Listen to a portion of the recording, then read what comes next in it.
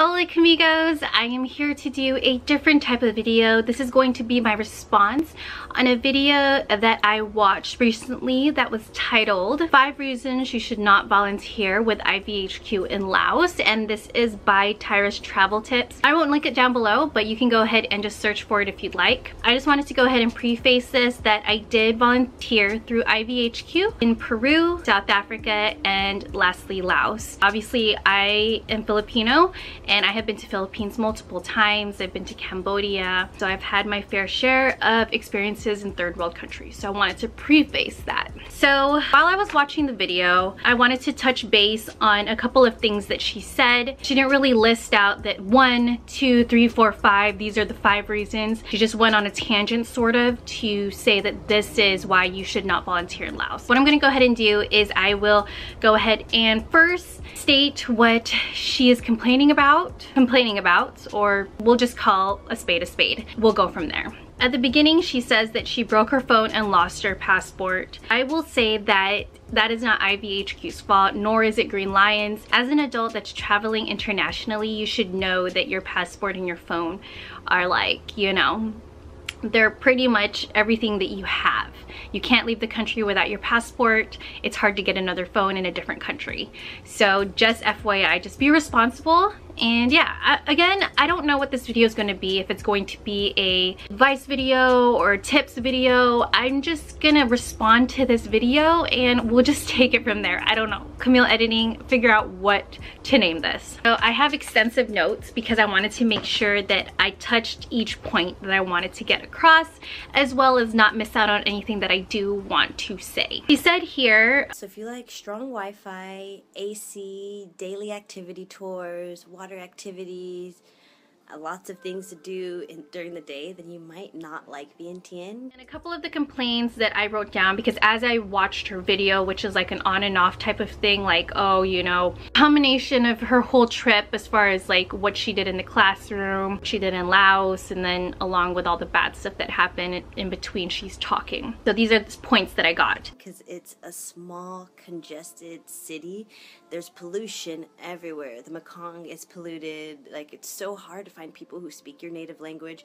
People will stare at you, stop what they're doing and stare at you if you look different. And I still got stared at, like death stares too. So uncomfortable. Ugh. And then the last thing that like stuck out to me was so what I'm going to go ahead and do is go on the IVHQ website via Green Laos and just want to go over the accommodations and Wi-Fi on the IVHQ website. So if you guys don't know about IVHQ, they actively seek out local teams that offer different projects in genuine need of volunteer assistance. So I believe it was 32 countries when I was volunteering. I believe it's more. They just put on a couple more countries. So let's go on their website, and each country has a little thing that has the fees and things about like the accommodation, so you guys know what you're getting yourself into, what kind of toilets they have, to say if they're westernized or not. Because I remember I was looking that I wanted to volunteer in Nepal, but they didn't have westernized toilets, and that was like a sticking point for me. I know, first world problems. They let you know what you're in for, okay? So I will go ahead and go under accommodation and Wi-Fi. So they have a lot of things: location and duration, projects, arrival and orientation, volunteer schedule. They pretty much break it down for you so you know exactly what you're going into. Exactly. So it looks like here, accommodation and Wi-Fi. It says here that, I'm gonna skip through the things that don't matter. It says all rooms are equipped with a fan and have a shared bedroom equipped with Western style toilet and shower.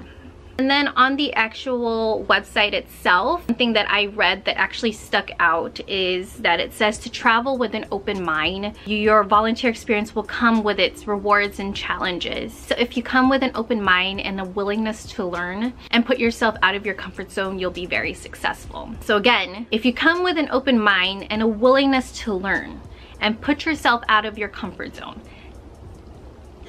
just remember that, okay?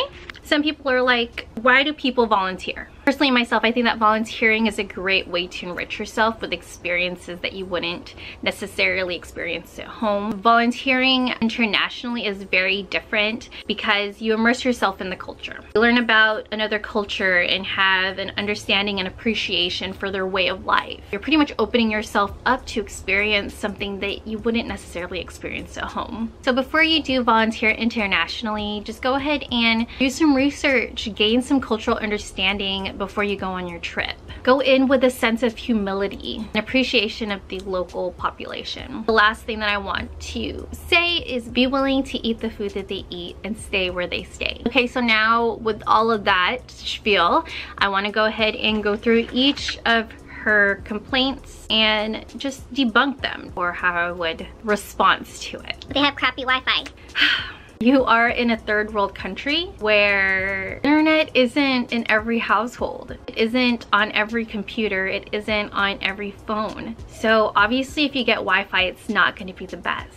So what I did, because yes, IVHQ Laos, you only have a certain amount of time. I think it's like 2 to 3 hours of Wi-Fi. Honestly, they sometimes give you more because it's just a little like Wi-Fi little adapter router thing that everyone crowds around, and it wasn't a big deal. And what I did is I actually read 4 books while I was in Laos, and I traded with the volunteers. I found some books in the community areas, and honestly it was amazing just to sit, read, and just, you know, be with your own mind for a while. A lot of the volunteers played this Monopoly card game, so I would suggest bringing card games. There's this Monopoly card game that everyone loved. I only played it once and it was actually pretty fun. I taught English while I was in Laos, so obviously I would take the time to also make lesson plans in advance to see how I would teach what I was going to teach them next. And then also what I did is I biked and walked around town. It's not much that you can see, but again, live how they live. So this is all they have.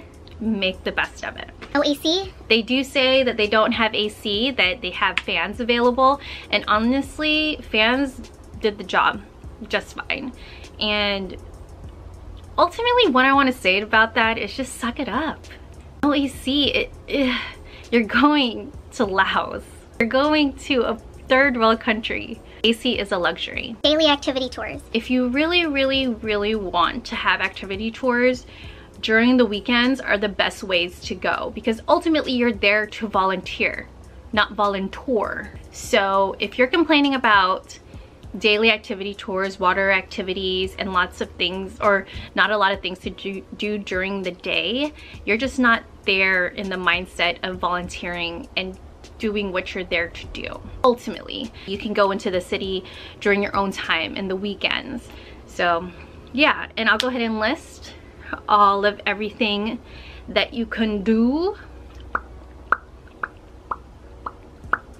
And honestly, during orientation, they bring you to a lot of places that you can just check off your list right away. They brought us to the night market, which was awesome, to the Victory Monument, Watsi Saket. They brought us to a bunch of temples as well. So you get a lot of things that you want to get done as far as sightseeing during orientation. So that takes care of water activities and lots of things to do. So what she said was that the capital was so boring and that it was such a small city. And to be honest, the most vulnerable and struggling communities are often the smallest.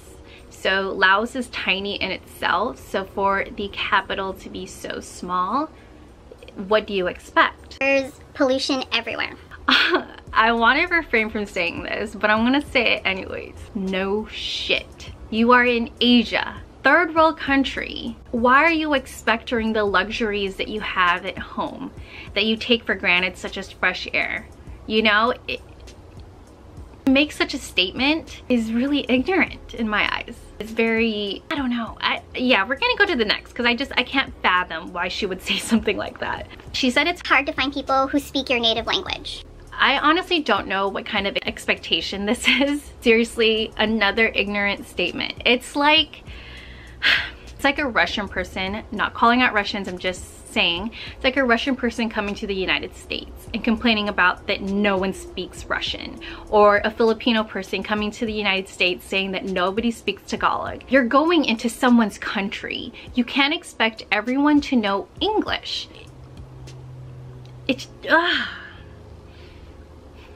She says, people stop and stare if you look different. Yes, this is annoying, and yes, it happens. I'm not personally a victim of this, but I traveled with my best friend Emily, and she is American. She has blue-green eyes and really light hair. All right, back home in the USA.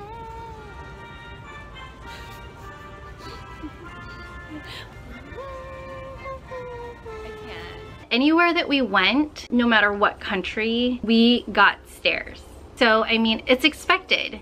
I know it's annoying, but it's lightweight expected. You know what I'm saying? The only thing that would bug me is if they stare a little bit too hard or talk crap, then it's like, you know, maybe say something, but other than that, just let people stare. Whatever, maybe they think you're beautiful.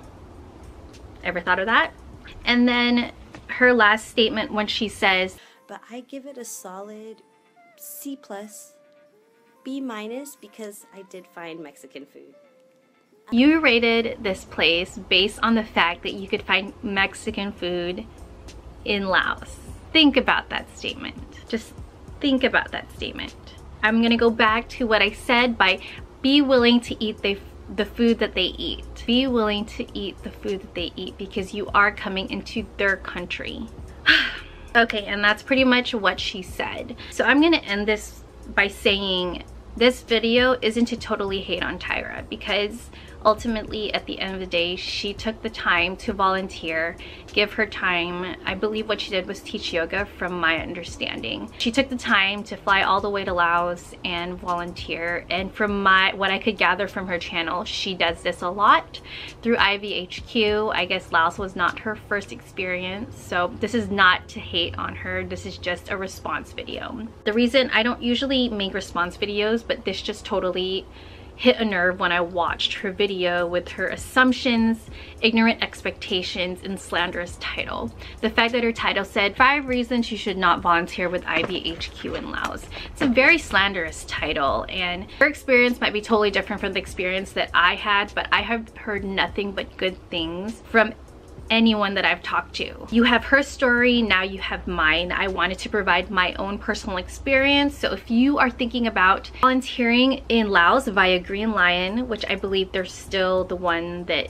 is going through IVHQ, you have her story to go by and mine, and you can make your decision as to if you want to volunteer or not. I'm not trying to paint myself in a saintly way by, you know, saying that this is not right because of that and this and blah blah blah, my experience and I did this and I did that. No. But I have been to my fair share of third world countries, and some of the statements that she made just totally struck a nerve with me. Let's go ahead and make your own decisions. If you guys want a more in-depth video on my volunteering experiences, and I did it Peru, South Africa, and Laos. If you want to see more videos by me, click the red subscribe button. It would totally make my day, and I will see you guys later. Bye!